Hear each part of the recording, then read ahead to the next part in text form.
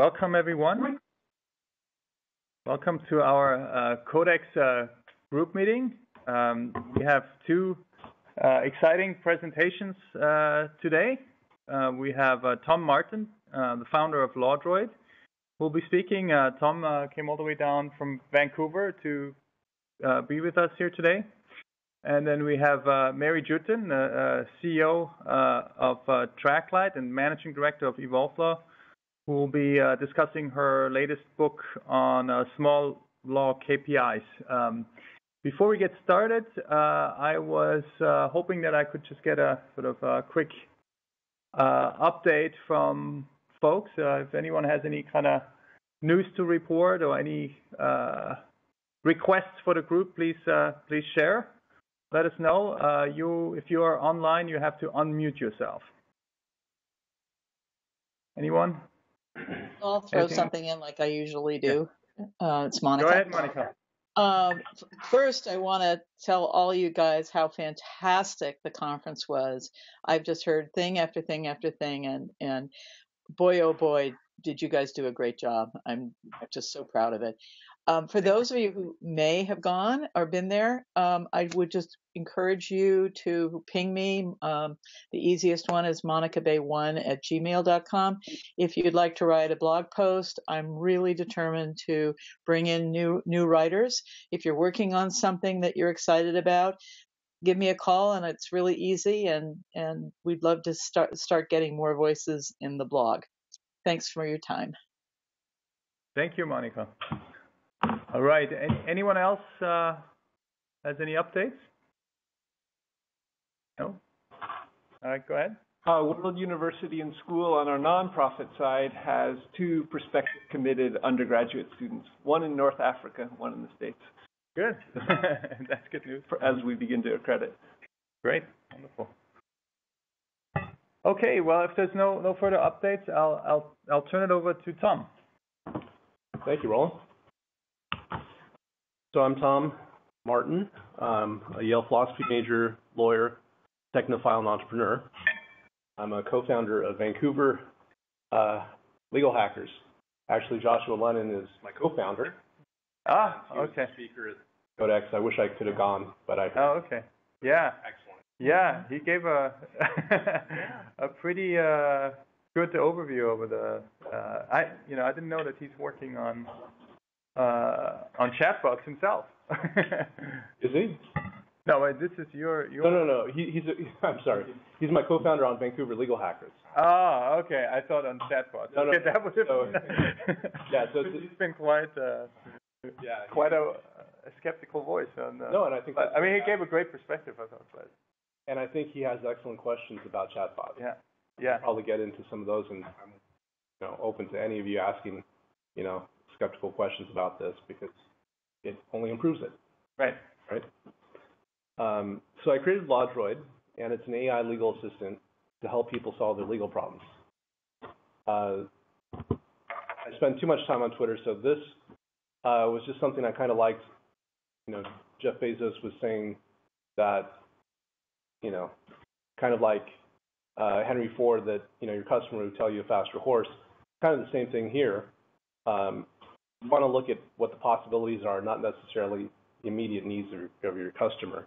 And so chatbots are a way of creating a whole new dialogue with a legal client where you could not only provide legal documentation, but advice as well and information. So one of the openings for chatbots right now is that apps, the number of apps is pretty much flatlined.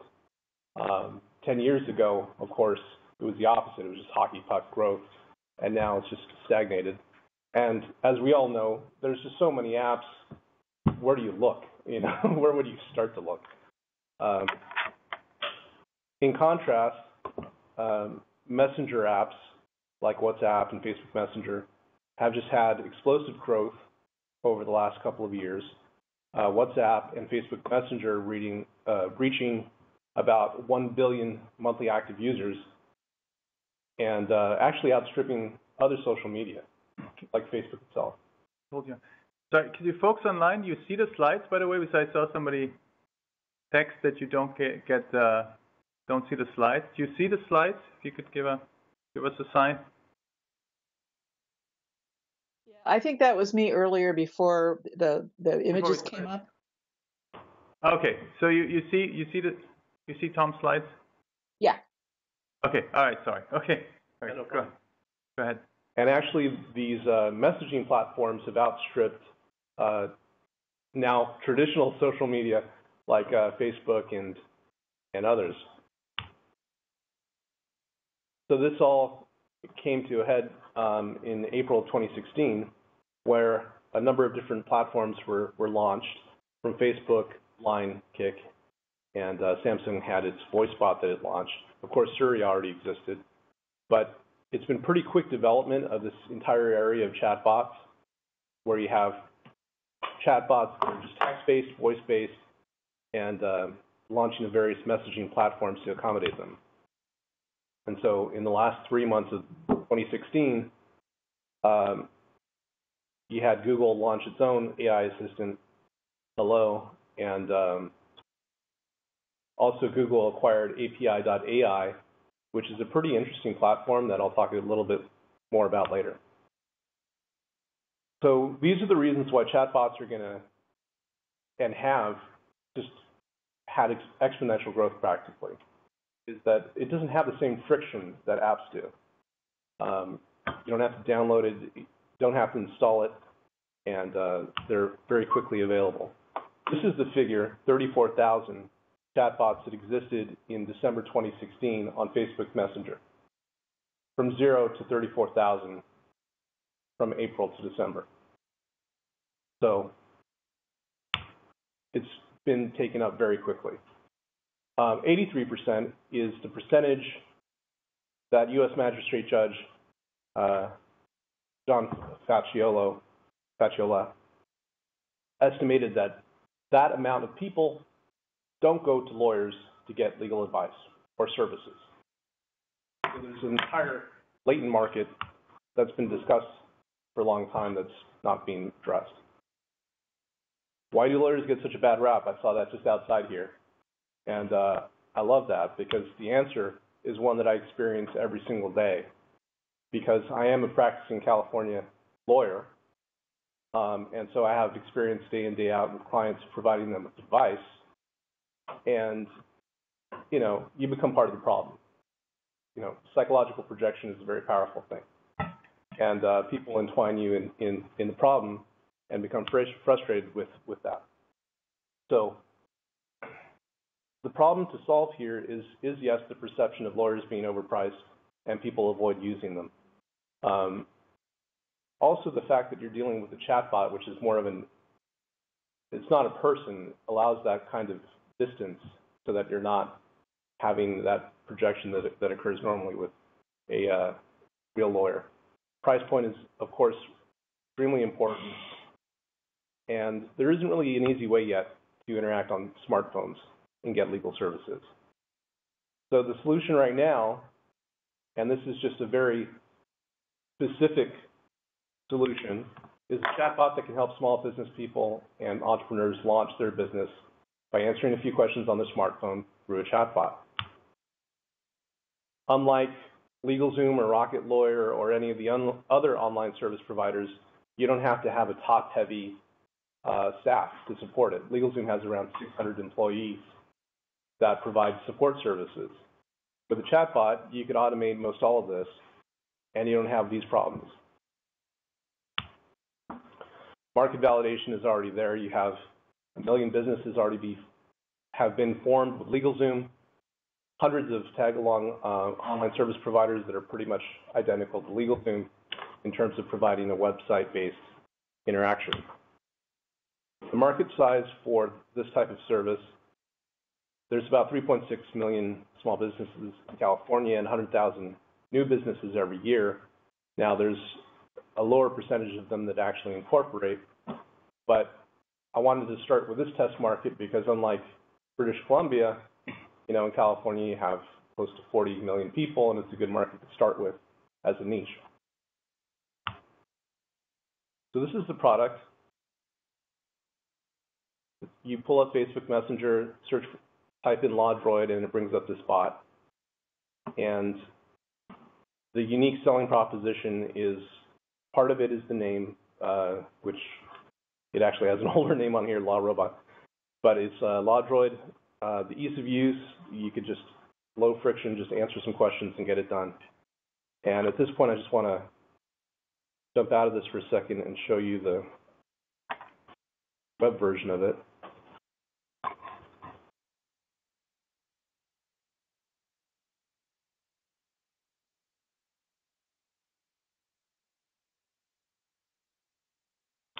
So this is a demo. Hi, I'm Tom Martin. Here's a short demo. Once you launch the app, it initially gets to know you a little bit, tells you it's not a lawyer, very first thing, to make sure that that's clear. And at every point, the person is stating that they understand this is a limitation on what they're getting, and it goes through disqualifications. A bit hard to read, but what it's saying is, hey, are you trying to set up a bank? Can't do that yet. Are you trying to set up multiple classes of stock? Well, I can't do that yet. But for the person who is starting a business that's fairly simple, this would qualify them and let them proceed. Then it informs them that they have obligations like the $100 state filing fee, which is not part of what's charged here, that there's an $800 minimum franchise tax, so the person is surprised by that. It has an ability to check the corporate name to make sure it's not used by anyone else, and then once it's confirmed that it's not in use, gathers the information, essentially filling in an Articles of Incorporation form. So through this process, as you can see right at the top, it asks, would you want us to be your agent for service to process? And that's a $99 per year recurring subscription fee that they don't have to opt into. They could say that they're going to be the registered agent and just fill in their information, but it's an upsell opportunity. Now, if somebody does not opt into any of the upsells, it's a completely free service. So for the entrepreneur who's on a tight budget and just wants to launch their business, they could do so without having to pay anything. So when they proceed further, it asks how many shares they want, and if they'd like us to file it for them as the incorporator. If they do that, that's an additional small fee.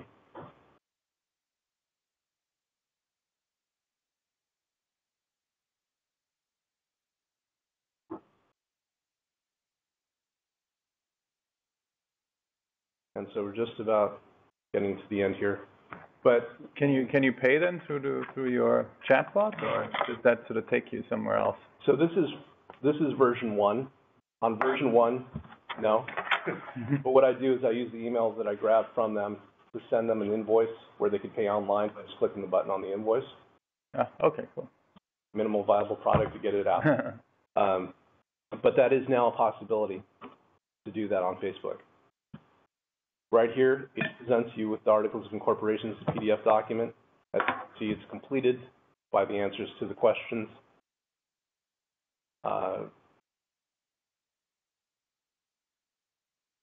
On this one, I think on the back, it had my information because I would be filing it for them. There's an opportunity for them to share that they just launched their company and they're excited about it, and put that on social media so they could share that this is a resource that other people can use. And that's the demo. Cool.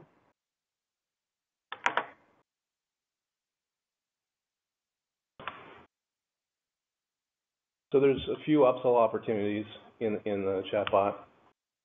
Now the market, as we know, is about a $400 billion market, but that's not what I'm going after. The latent market I was talking about is this, on the far left side, the $232 average budget of most Americans. That works out to about a $74 billion market. Now, not everyone's going to have immediate legal needs, but that's a fairly sizable market. It actually is larger than the $60 billion small business market. And so starting LawDroid with incorporations is the first step in this. But like I said, I wanted to start with a smaller niche that I could target. I'm the founder. What I do is content and design, so I put the conversations together, make sure that we don't get any legal trouble, draw on my experience to ask the right questions and make sure that the right people are using the app. Katya works with me. She's based out of Estonia, and she helps to get this all put together technically.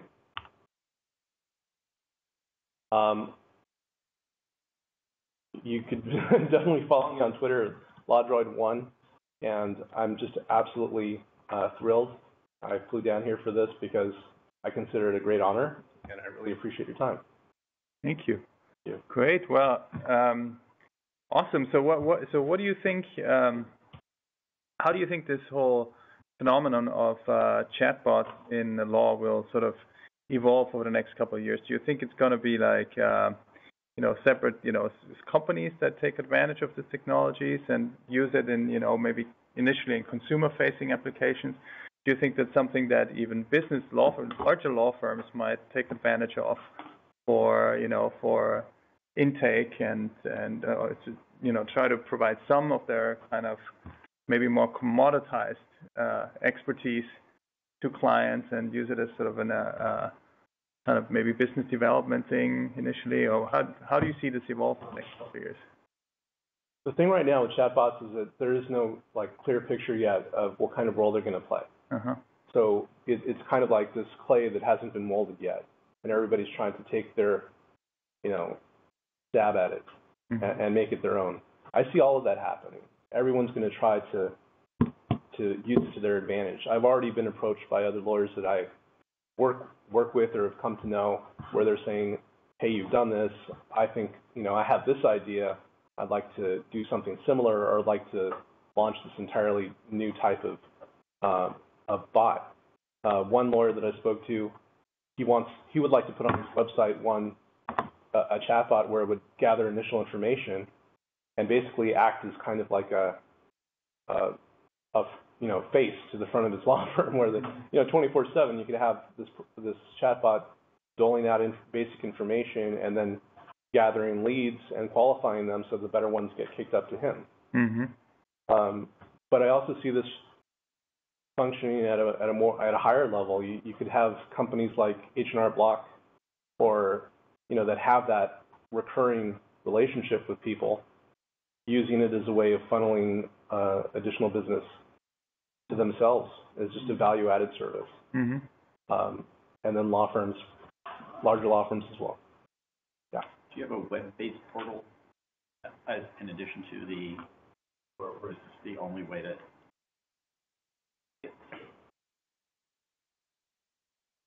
So the website I have is lawdroid.com.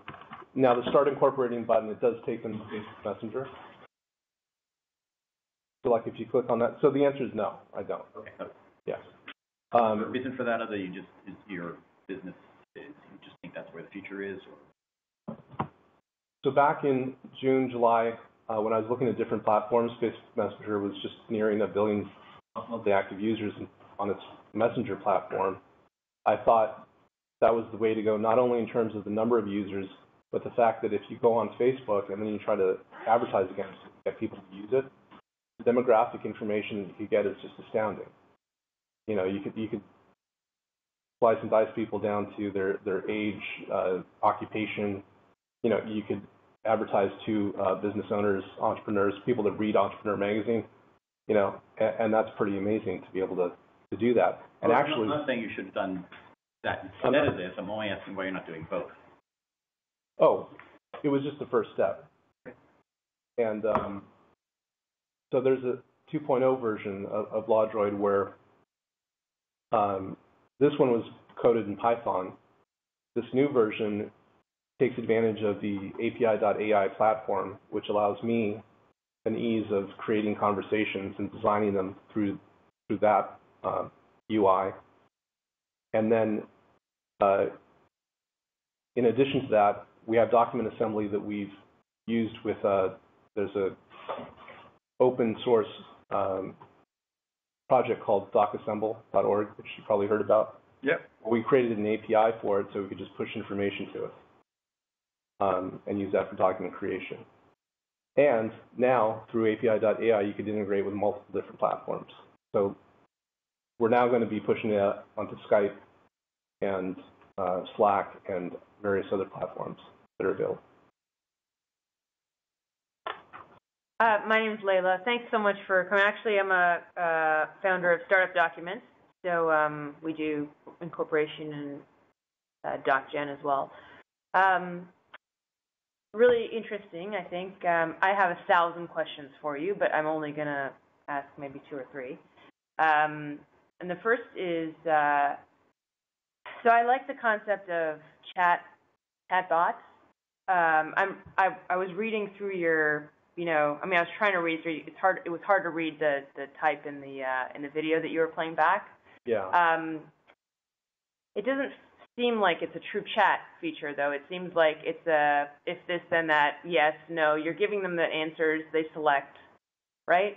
So it's not like I'm conversationally typing and there's a bot that's understanding my inputs and basically creating an output based on that, right? Right. Okay, so that's the first. I guess that's more of a comment. Is that would be cool to see. Yes and no. So this is version 1.0, like I said, and now the second version has natural language processing. The second version has machine learning. And yeah, you can more naturally enter information, and it works a little more naturally. Mm-hmm. The reason why I said no is because from a UI standpoint and designing the flow of the conversation that you want to have in terms of getting the information you need or creating the documents, you don't want that conversation to go too far, out of line. You want it to gather, X, Y, Z, and yeah, they might have, oh, well, by the way, what's this minimum franchise tax you're talking about? And then maybe have something to assist on that. But in general, you want to keep people, fairly narrow conversation. And actually, Thomas Lewis, who's a tech evangelist for Microsoft in Vancouver, basically that's their group's approach too, is to keep things fairly, on the rails. And then Facebook just recently rolled out an additional feature where it actually prevents people from throwing in like side, conversations. It basically keeps them on the quick replies where it's like yes or no, ... So. Okay, so I appreciate. I disagree. I don't think there's a no. I think that I'm not asking. I'm just saying that it would be more interesting if there was a conversational aspect to it, and there are applications that do that and do it quite successfully, actually. So it would be cool to see that. And then the second thing is, how did you decide to do California formation, and why did you decide to do that? Like I said before, California is a very large market, and to me that seemed like the one I would want to go after. I also am a California lawyer, so it's one that I already know about, so that's why I decided on California. Interesting. Okay. No plans for Delaware? That's probably the next one. Yeah. Okay. And then where did you get the data that Americans have $232 to spend on legal services as a budget? Yeah, this is Bill Henderson. Yeah. Oh, I see. Okay. A year ago, so it's from, and he based it on U.S. Census. Oh, is that right? Census data. Yeah. Interesting. Yeah. That's very interesting. Sort of, it's meant to kind of add up to. Some people say the latent demand for legal services is, the people who need them but can't afford them or don't know they need them. It's about $45 billion or so. Is what I see people. Yeah. That's very interesting to me. I hadn't seen that before, so I just wanted to say that that's really. I gotta look into that. Yeah. I have a question. Michelle Colucci. So how do you acquire customers? What's your outreach model? So, Facebook is one way of doing it. Okay. Through Facebook ads. So ads, okay. Yeah, you can look at, different people that are following similar kinds of subject matters. Okay. Yeah, sure. AdWords, I've already tested that. Of course, it works, but it's extremely expensive. Yeah. Perfect. But also like advertising-based model, basically. Yeah. Yeah. Okay. I want to What? throw in a question I should have asked during future law. You're going to laugh at me, but what is a chatbot and when did it show up?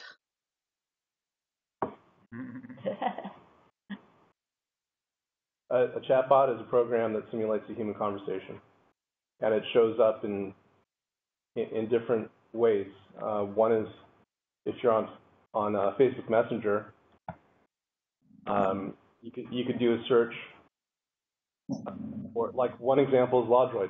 If you put LawDroid into the search button on Facebook Messenger, it would bring up my bot.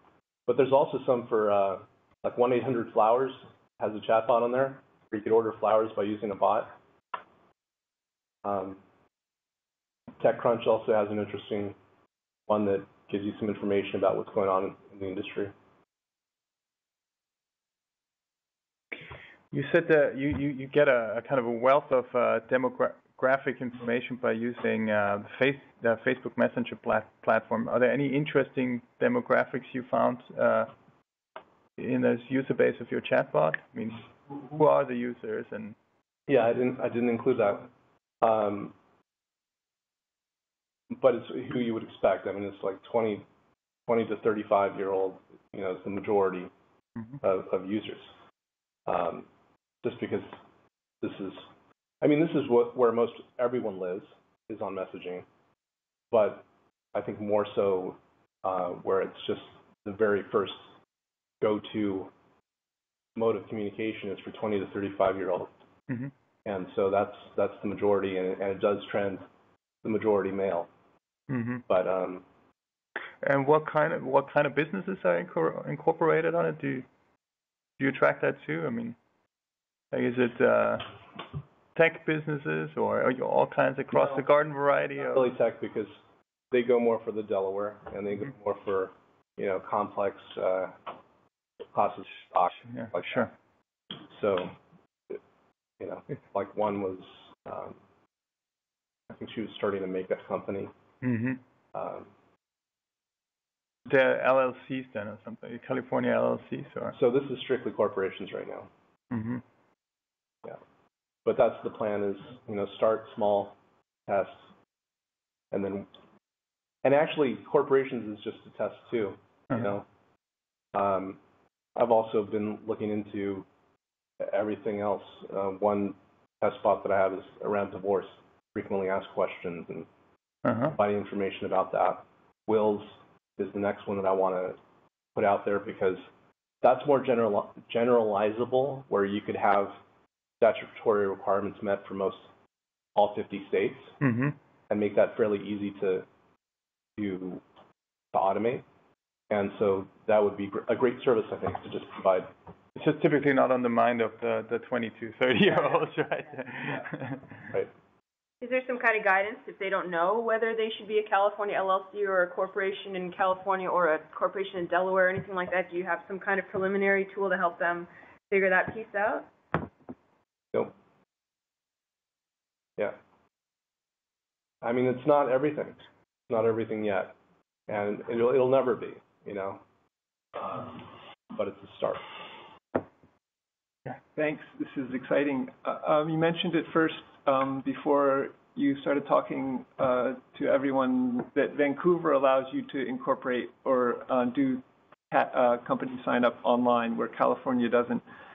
And I'm curious how you'll navigate both the sort of slow questions. How do you get that to be legal in California, or how could that be, possible with a chatbot in California? And also maybe the fast questions. You have such a great possible product here. It seems like the workflow could be overwhelming in all these different countries, states.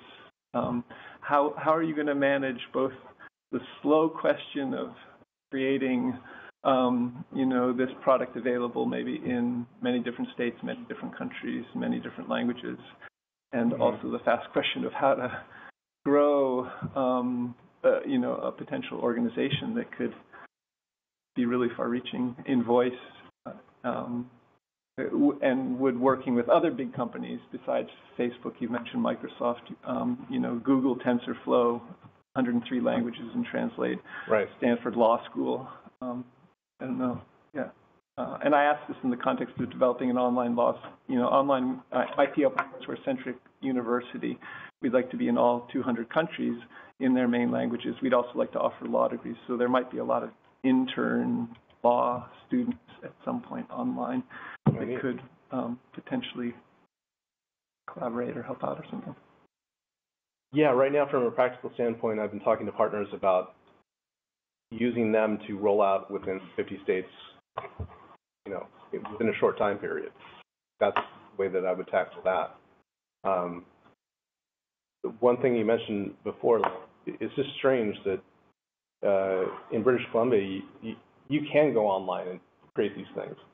There's not that friction that creates the need for this kind of a service as much up there. Mm-hmm. And I just find it like, when I've talked to friends of mine, about the way it is in California, they just can't believe, they don't believe me, because they think, well, isn't that near Silicon Valley where it's Sacramento? Like, why don't they have like all of these, resources to just make things frictionless, just easy?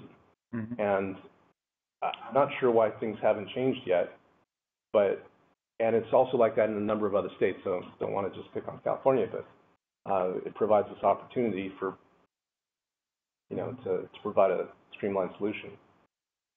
Yeah, I mean, I think the chatbots, but it also came out of the conversation at the conference. I think there are legitimate questions surrounding it, but I think it's really a really important technology for the future.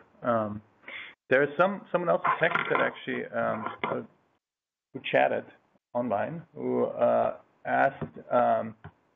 You forgot to mention that Google acquired API.ai, mm-hmm. and also what about the computer-human conversation aspect and connection with the chatbots and the Turing test? Any thoughts on that? Yeah, actually, I give a different presentation that addresses a lot of that. And I actually did mention at the beginning of this that Google acquired API.ai, which opens up some great possibilities because they made it free, So it's a wonderful thing for developers. The Turing test, well, to define it for people that may not know it, is that Turing said that a computer would be deemed to be intelligent if, after a 5-minute conversation with it, you couldn't tell it from a human being.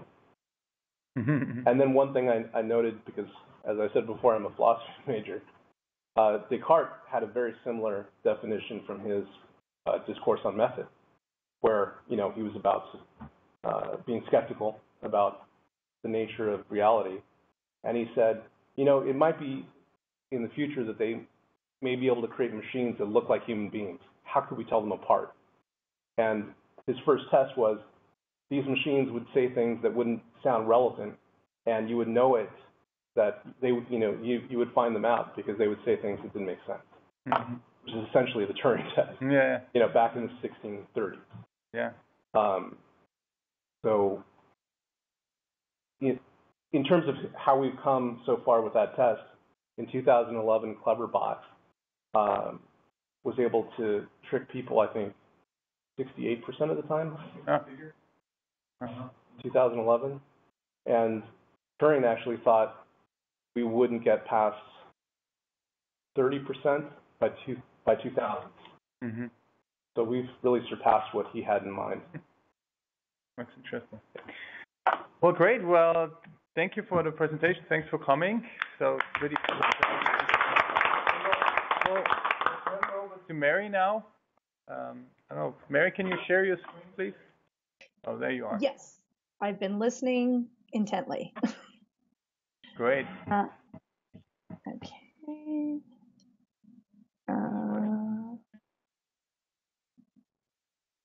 Okay. Yeah. Do you want me to just get started then? Is it okay? Yeah, go right ahead. Well, thank you very much, Roland. And I just wanted to echo what Monica said about future law. I thought it was really very interesting and very well done. And I bought Jillian's book from my phone sitting in the I'm excited to read that.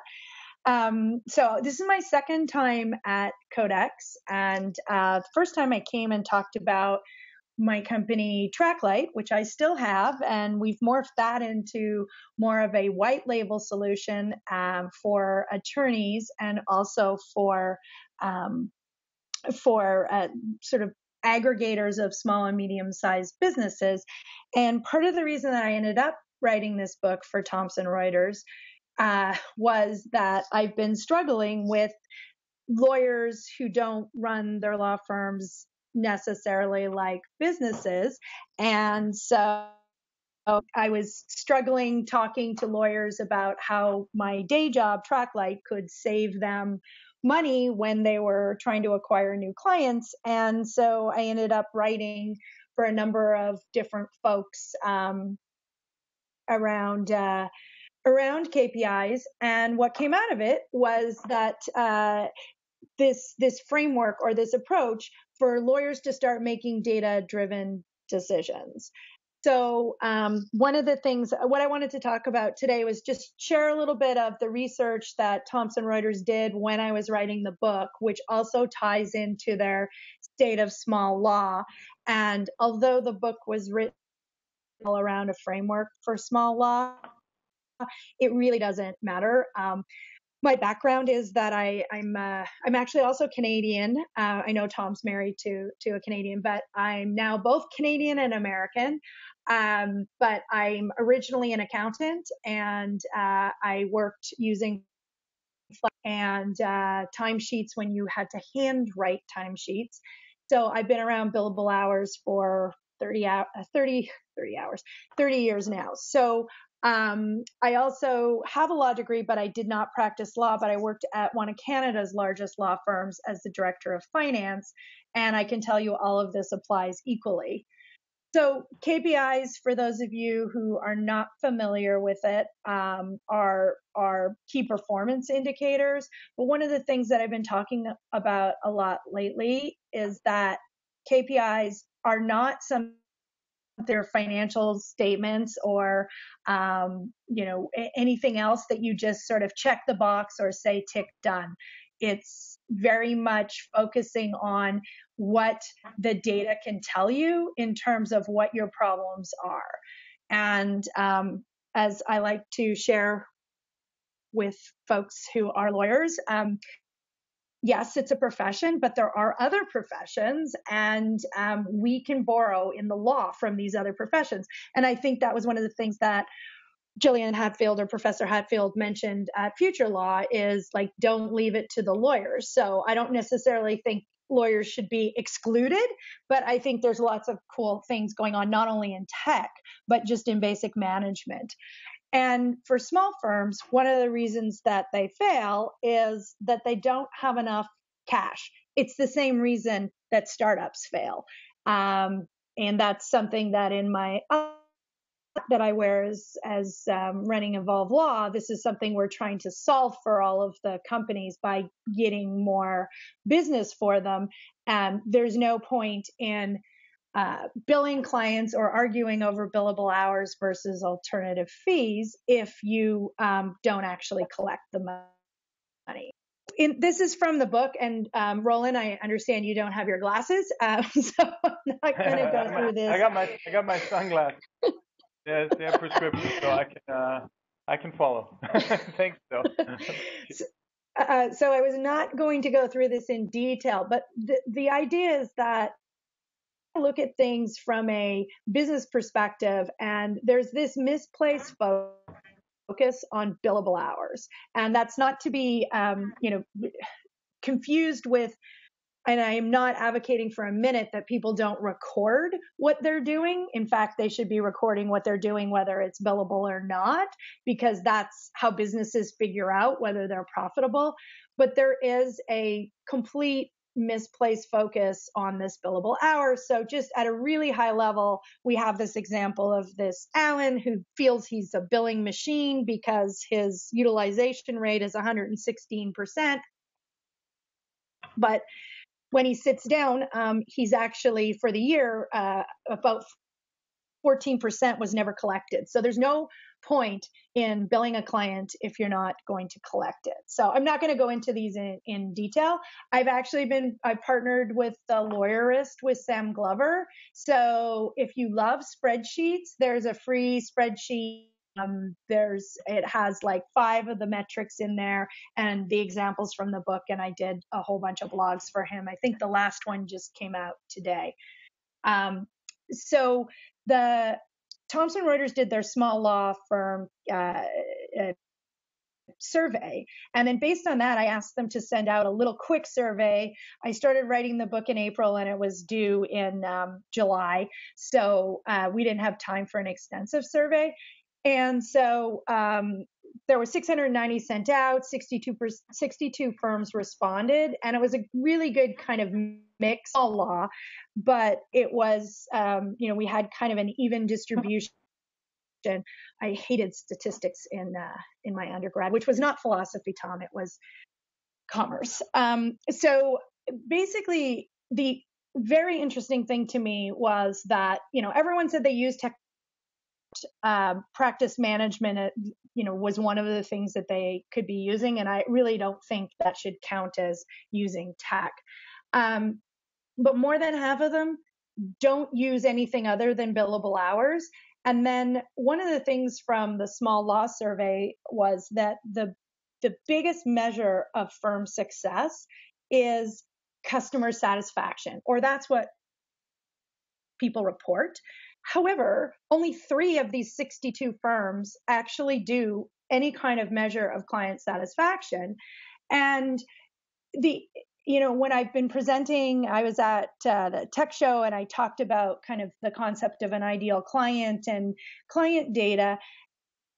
And even in the room, some people didn't know what measure you would use for client satisfaction. So there seems to be this big disconnect between the law recognizing that should be a measure, but then not actually doing it. And this is the one that's a little bit scary. So firms, 31 of the 58 that responded to this question said that they use take-home dollars or their bank balance to decide if they're profitable, which is a little bit dangerous as those of us who, balance our checkbook or understand what's going on. I don't use checks anymore, but you know what I mean. So there was this big disconnect for how to run the firm as a business, which it's perfectly fine to not know how to run your firm as a business, but then you need to outsource it and find somebody to do that. So one of the things I did want to talk about, is I'm just mindful of the time here, is that where the KPIs have really started working are firms that are looking at client measures, and whether that's their pipeline, the net promoter score that I'm just going to go over after I ask how many people are familiar with it. It's this shifting away from focusing on the inputs or how many hours of month or how many matters, am I going to crank through? It's more about what can I do to create satisfied clients? Because ultimately, it's way less expensive to upsell to an existing client or have those clients happy clients refer other people to you. That's much cheaper than going out and finding and establishing new client relationships. So how many of you are familiar with Net Promoter Score? I can't see the chat, so, okay, you're like really tiny. About 3 people in the room. 3 people, okay. See, I took my glasses off for this. Clearly, I should have had them on, Roland. So Net Promoter Score, if you are an online shopper, you will have received this. You go in, I get this a lot. I use hotels.com, choice between how is your check-in, happy face, sad face. And then, for a lot of folks, it's either a scale of 1 to 10, or I've seen the scale of 1 to 5. So the question would be about your firm on a scale of 1 to 10, with 1 being not at all likely and 10 being extremely likely. How likely and XYZ firm or to your colleagues? It really depends, like what kind of law firm, what kind of law you're practicing. And that question is creates, the ability for someone to give you a ranking from 1 until 10. And on here is how to calculate it. It's basically you're dividing the number of promoters, the people who would basically go and say good things about you. Those are the 9s or 10s.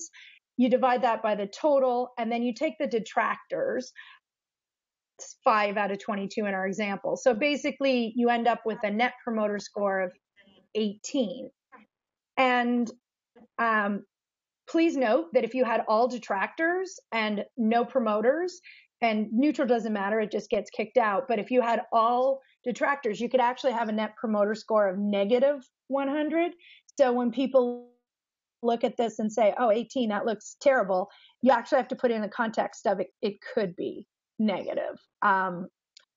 There are a lot of firms that are moving to this. In Canada, McCarthy Tetro, who's one of the largest firms, has actually started doing net promoter with their clients. And the firms that I work with, we encourage them to do the why or why not, because you should be doing this survey and tracking who's answering this, because when you do a survey, you want to make sure there's some sort of follow-up. It's really interesting. There's an entire book written on this, and this is something obviously that started outside the law, but there's all this research about how if you're happy about something, you're much less likely to share it than if you're upset. And for those of you who have been under a rock, I mean, you can't go anywhere without seeing anything about United Airlines in the last couple of days. So you can see how people like to complain about things. It's human nature. So you really want to be able to identify the people that you are that are detractors from your firm. So that's it's a really interesting approach. But one of the things that is a caveat with all of these KPIs is that you have to be willing to change. And whether you're at a firm or you're at a company, you can adapt these to whatever you're doing. Another interesting KPI that comes from outside the law is looking at your pipeline, looking at your potential clients more as a sales type pipeline. And there's a quick example here, which I'm not going to go into because I don't think we have enough time, is that you can look at your practice and decide what types of matters you have. And it's one of those things where it becomes very much an art rather than a science. So you want to look and measure your potential matters and decide what is the likelihood that you are actually going to get the work and that the work is going to go ahead, because this can help you plan for staffing. And the small clients or small firm clients that I've worked with, this is one of the things where they struggle, because if everything lands all in 1 month, then they don't have enough time for it. Or if it's the other, they don't have enough coming down on their books as potential work, then they're looking for things for people to do, which of course isn't good. So it's interesting because I just did a CLE on this at Arizona Sandra Day O'Connor School of Law, which is really long to say. But when I was there, one of the lawyers does contingency work, and he has over the years grouped his types of clients. So he has about 6 different clients, and he can predict pretty well how much the settlements are going. He groups those clients, and then he figures out his staffing based on that. So he's pretty excited because he's been practicing for like 35 years. He was excited that he already had this KPI in place.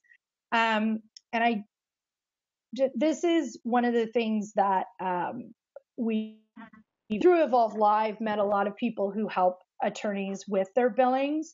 And there seems to be a reluctance in the profession to actually follow up on these billings, even in large firms. I remember that we were told that we weren't allowed to call any of the clients. You're not allowed to send anything in to collections. So a friend of mine has a firm where she helps small firms with these collections, and she works backwards to get these targets, because the idea is that if you have to pay all your bills within 30 days, but you only collect your revenue in 60 days, who's going to pay the difference? So you have to have a tolerance for how much can be late versus how much can be, you know, how much needs to be in the door to pay your bills. And I will skip over this, but this is a way, if you don't have aged AR, some of the systems out there don't show it, you can actually figure this out. And I'm happy to send in the slides that can be posted on SlideShare or wherever you'd like afterwards. And the last thing that I wanted to talk about was that many firms don't dive into a matter by matter analysis, and this is something that is really important if you're struggling with your different types of matters, because you may be you may be overall doing okay, but you might have matters that are drawing on your resources versus others. So just a couple of tips. There's the wealth plan law group out of New Orleans. They have their client survey. They do net promoter score, and then they do a couple of other questions, and they make it super easy for their clients to gather this data, because when their wills and estates attorneys, when they're actually sitting down with them to sign all the documents, then they hand them the survey on an iPad while they're photocopying all their documents. I mentioned McCarthy Tetro. They started out by doing their net promoter score on a small group, and then they've been working on a client-wide pipeline. And Billy Tarasio, who's presented with me at Clio a couple of years ago, she found out all kinds of things by doing the net promoter score and asking people why or why not. She found out things about her staff, about her practices, and then we calculated how much money she was spending acquiring clients, and she changed her whole process based on that. So one last point is that for targets, people are always going, I don't know what to do. Again, this is not your financial statements. It's like a art.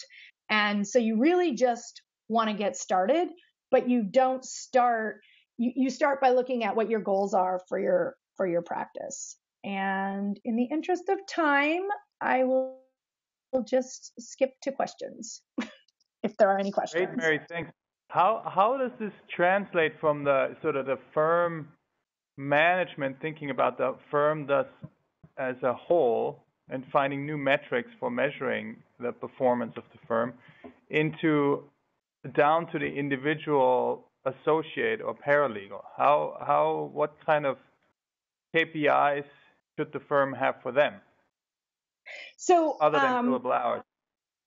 Other than billable hours, exactly. So the way that I structured this framework, which I can just go back to, tried to match flow, the performance, which is the fifth category, get individual performance. And one of the missing pieces often is that the performance, if you're not going to measure on billable hours, you have to make sure then any bonuses and any compensation is now going to be reflected by however you're measuring them. So it boils down to associates. You want to have people measured on what they can control. So if it's budget versus actual, if it's instead their collections. One of the projects that they had for their paralegals, they were given time frames, not like billable hours, but the project had to be finished within 2 weeks. So you're either green or red. And, the number of tasks that were completed on time. So it's really trying to figure out how are you going to reward people and then figure out those individual performance metrics. Got it. Okay, other questions for Mary?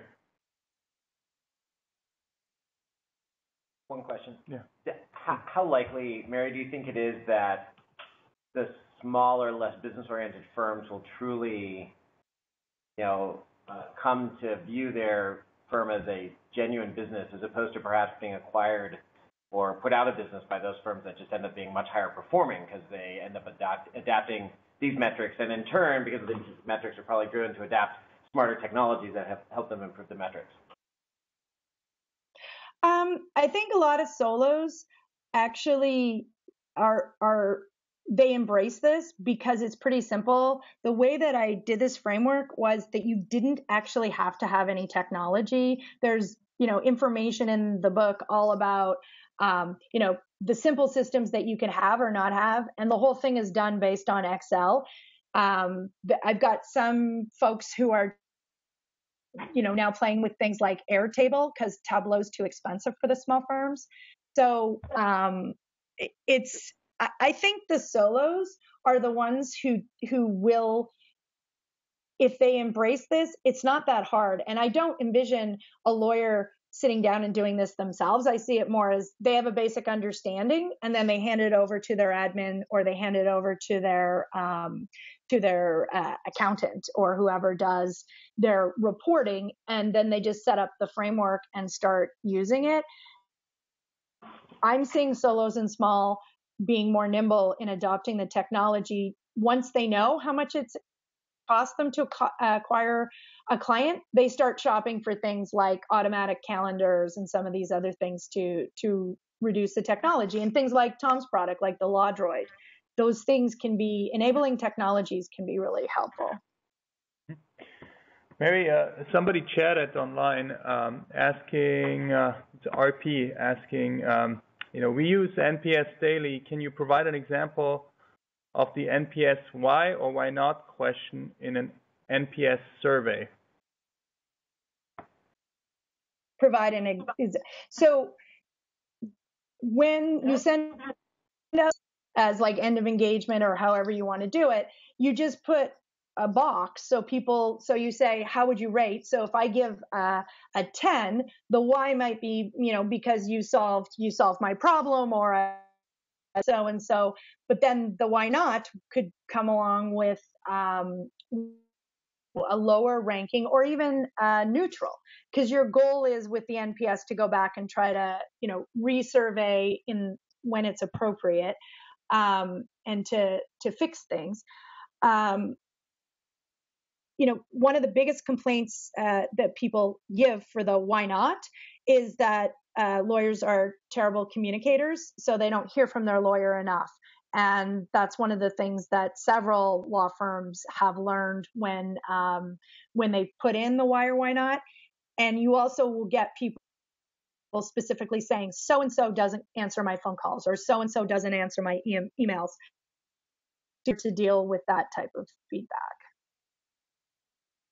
All right. Tom has a question? Mary, I have a question for you. Besides the lack of communication thing, which we know is like the number one complaint that people have, what are some other issues that people have come up with in answering the NPS? Like that clients have, like what are problems that clients have with lawyers that we could try to fix? Well, some lawyers have told me that their clients are upset with the billing practices, like the way they got the bill, sort of a little bit of the communication side. Occasionally people are surprised by a bill, which that's never good at all. So there hasn't really been a lot of, my understanding is there is not a lot of the, you lost my case, so I'm going to give you a 1, which is concern why people sometimes, we're human. Nobody wants to be rated poorly. So you don't really want to ask. But the communication is a big one. And then a lack of using technology. That's my own personal feedback for some of the people that I have been a client of, is, it's just too cumbersome, to fill in all these documents by hand. Why aren't we using DocuSign? Why aren't we using? So there's a lot of pushback by clients that way. Great. Any final question for Mary? Sounds great. Thanks, Mary. Oh, all right. Well, thank you so much, Mary. It seems like somebody chat here on the? Can you read that? I can't. Yeah. Okay. That's right. You don't have your. Yeah. Oh, they were just finessing the whole NPS thread. Okay. All right. Well, thank you. Thank you. Oh, there's a question it's not a required field. The why or why not question, it's not required. Yeah. Sorry, go ahead. All right. All right. Well, Tom and Mary, thank you so much again for coming in. And yeah, pretty much at the end of our time. Our next meeting is when? Next week. Next week. Okay. So. All right. See you again next week. All right. Thank you all for coming. Thank you.